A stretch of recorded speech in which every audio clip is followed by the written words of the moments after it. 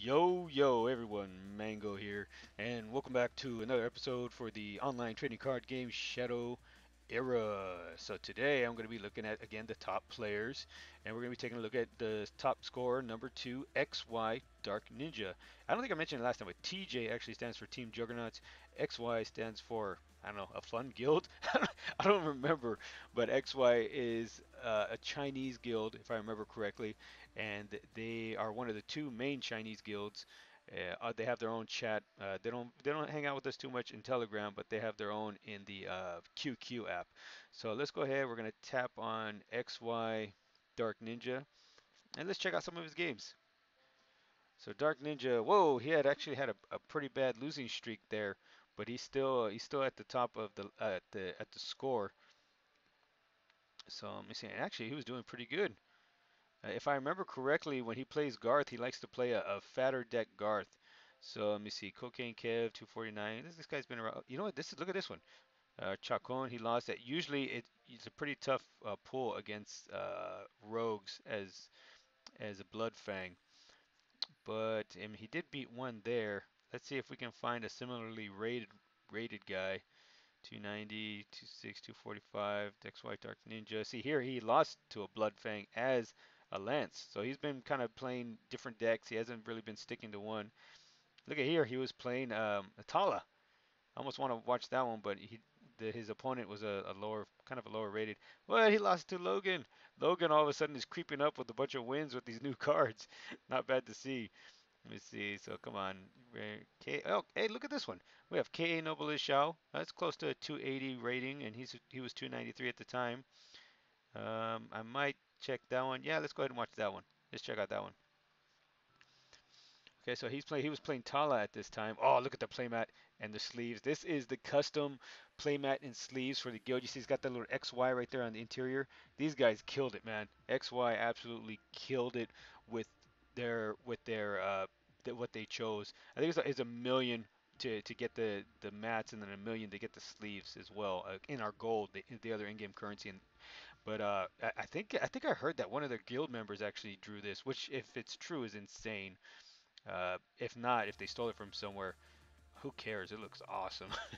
I mean, it just looks absolutely. I mean, I would like to become an honorary member just to have this setup. But anyway, okay, let's get back to the game. So let me see. What did he? So he did play Blood Frenzy on turn 3. Blood Frenzy is of course an attachment you place on your hero. You take 1 damage at the start of each of your turns, but you also get to draw a card. And that's actually one of the best draw engines in the game. There are multiple ways to get rid of it now within the game, but for the most part, it ends up sticking around. The one hero you don't like to see very often as a warrior is just Jericho, because his special ability, his shadow ability, allows you to remove an attachment, so he can just eat up the Blood Frenzy on turn 4, just because the easiest out of all heroes available to you. And you see here, we get to see the new weapon, Gemstone Javelin. So what it does is it deals damage equal to its attack and durability value, but then it's destroyed at the end of the turn. So, but you see there, he was able to use it first to get rid of the first ally by using its ability, and then he buffed it up with his attack and killed off the second ally. So that's even making some headway in Serena now. That's interesting to see. I don't play Serena very much, so Noble Shao, I'll take his word for it. Obviously here that it's a good thing to do. Whoa, what do we got here? Nice. I've never seen that combo before. Okay. So that ally first, he played it out so that he could remove the other ally. He just sends it back to his opponent's hand, and then the ability he played afterwards allows you to target an ally, send it back to its owner's hand. I believe it says. Let me see. Let's see if I can check this out real quick. Oh, I can't check it out when it's in the graveyard, huh? Damn. Okay, but since that ally was owned by him, I don't know. Is that the way it's supposed to work? I gotta check on that. I actually don't know. I don't have a correct explanation for it. Oh, okay. Let's check this out. So what he did here is he played out his Yari ally. He used Tala's ability on the ally here. Oh, look at this. Nice. So he's gonna come in. He steals the weapon from the grave just to be able to take a whack with it on his opponent. And Tala's special ability is actually that she gives an ally, a friendly ally, +1 attack and +1 health. and then it also gets Protector. That's why you see it raised above the other allies. That means that his opponent can't touch these other allies without first removing that. So you can think of it as like a wall protecting the other allies. Great, but she's able to go ahead and kill it off. Ooh, Black Market. He's going to draw a card from his opponent's hand, or from his opponent's deck. Okay, and let's see what we got going on here now. Ooh, okay, so the Yari Captain is back. So I'm guessing he's gonna turn one of these allies into a protector. Oh, maybe not. Okay. I was thinking he would throw.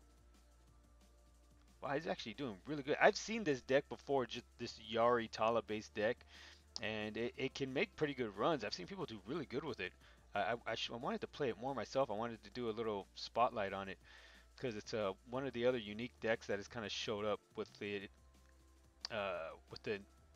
new cards being placed into the game. Grave Robber. So here you get to disc. Whoa, look at all this stuff going on. I can't even follow what the hell is happening. Damn.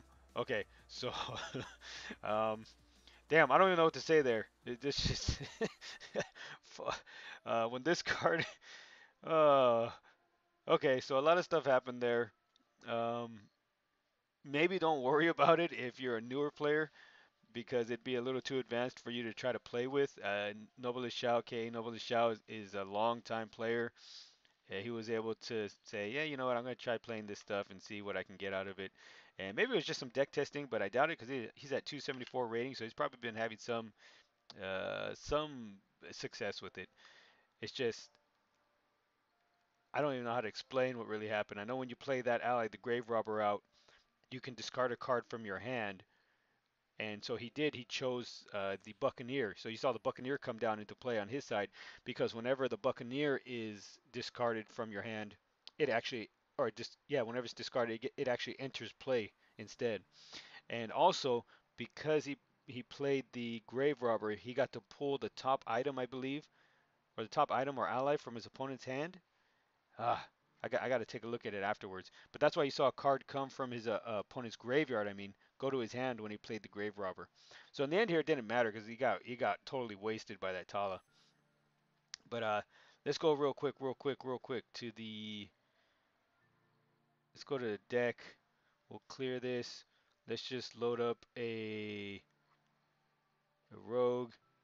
Let's go to filter. Let's show class restricted only, and then we'll do allies, and that should put yeah, Grave Robber right in front. Okay, so there's Grave Robber.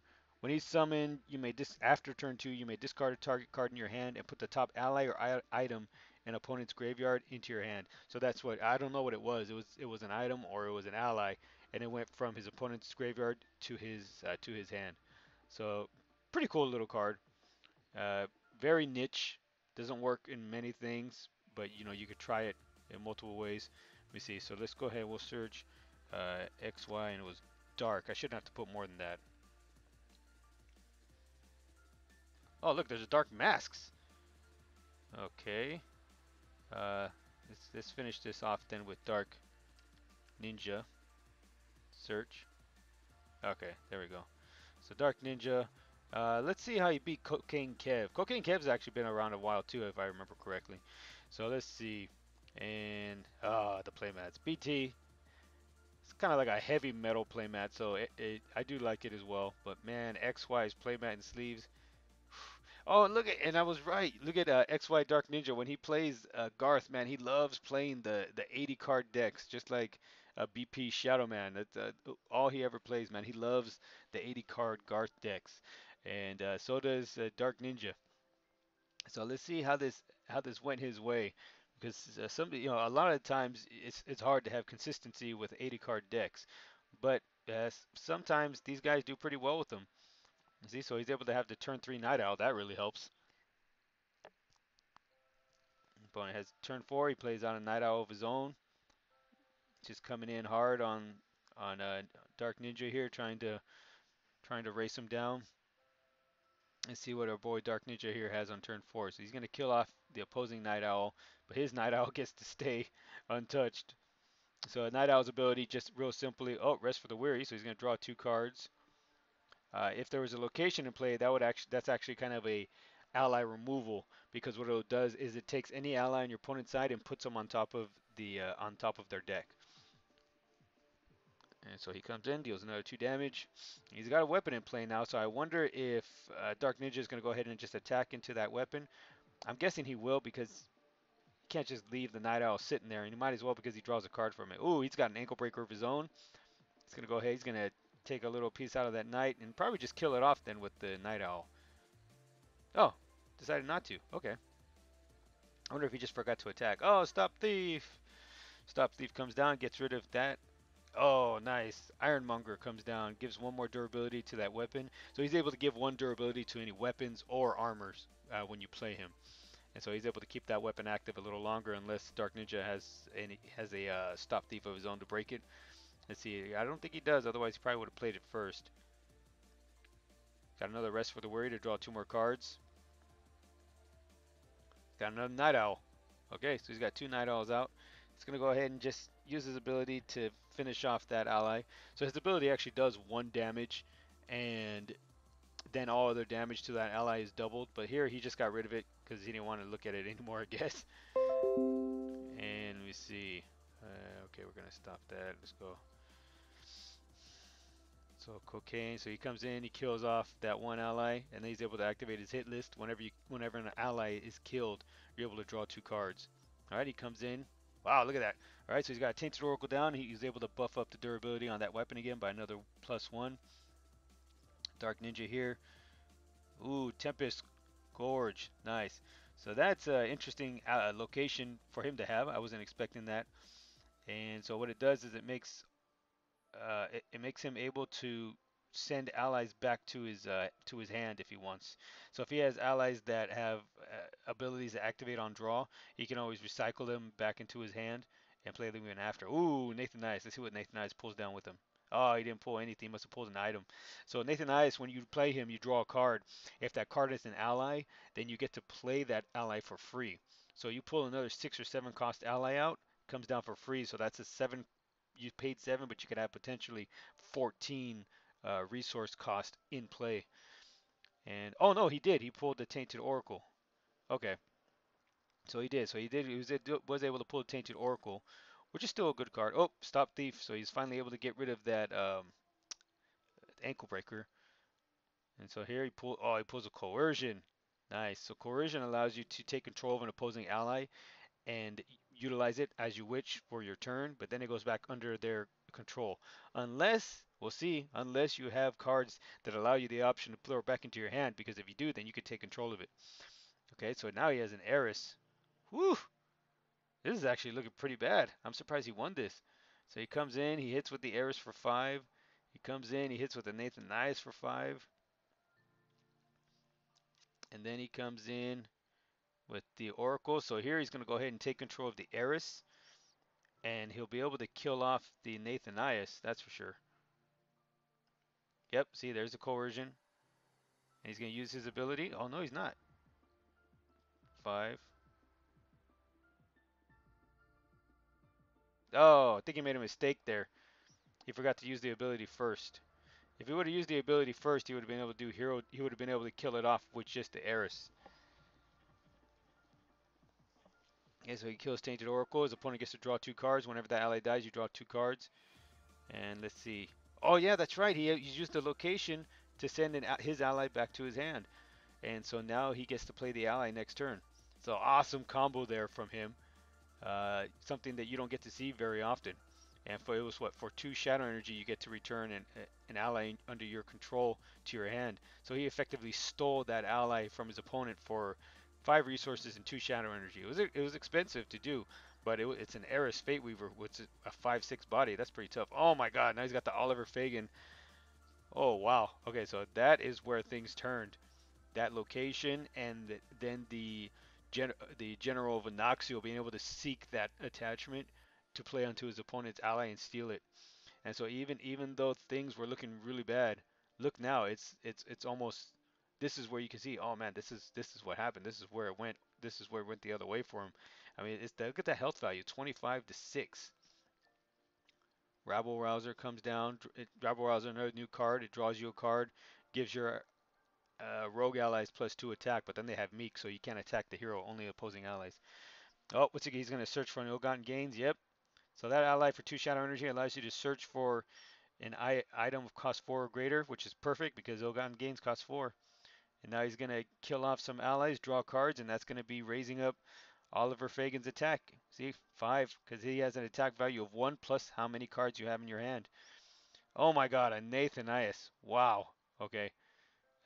Looks like he wasn't able to play whatever he pulled though.